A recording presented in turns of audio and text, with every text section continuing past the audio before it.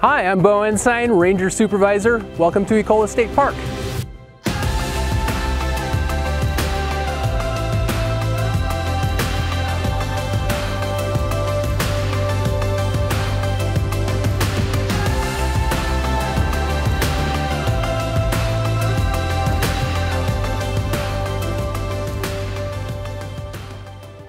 Ecola State Park was founded in the 1930s. Much of the land was donated between the years 1932 and 1934.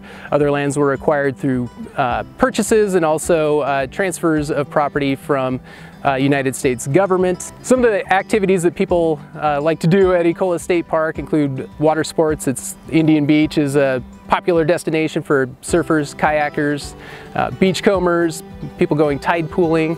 There's also almost 8 miles of trail within the park. Great spot for people looking for day hikes or for people doing through hikes on the Oregon Coast Trail. Ecola is also a destination for people that are interested in photography. A lot of great viewpoints of Cannon Beach, Haystack Rock, the offshore rocks that make up Ecola Point, as well as Tillamook Rock Lighthouse, which is 1.2 miles offshore off the end of Tillamook Head.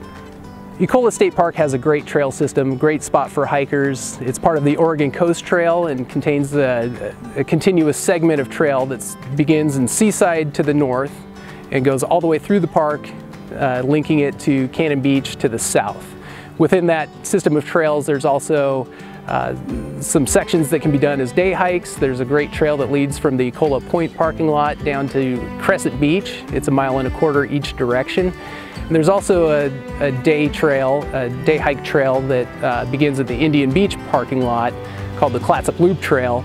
And it's a 2.5 mile loop.